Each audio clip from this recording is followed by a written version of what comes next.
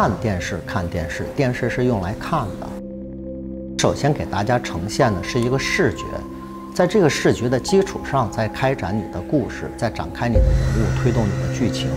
那看到的第一眼，观众会不会喜欢，会不会留下，这就很重要。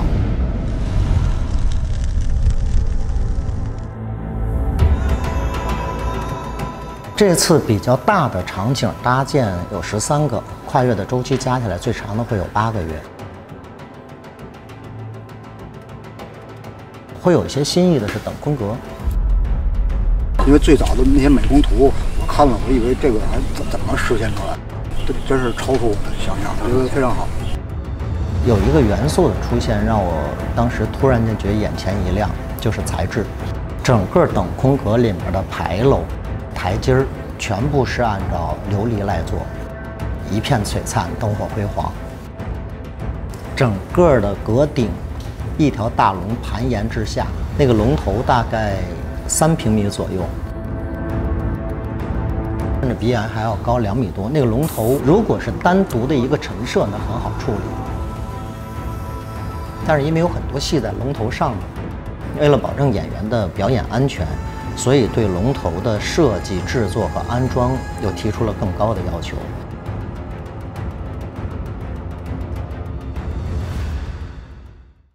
十里红妆呢，是我认为最喜庆也是最壮观出嫁的一个方式。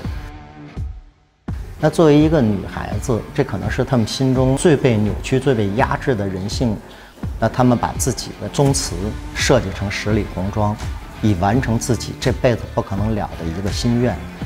我们是做了一个轿桥，从轿桥通过才可以祭拜祖先。是一分凄美，也是对帮会礼仪的一种鞭挞。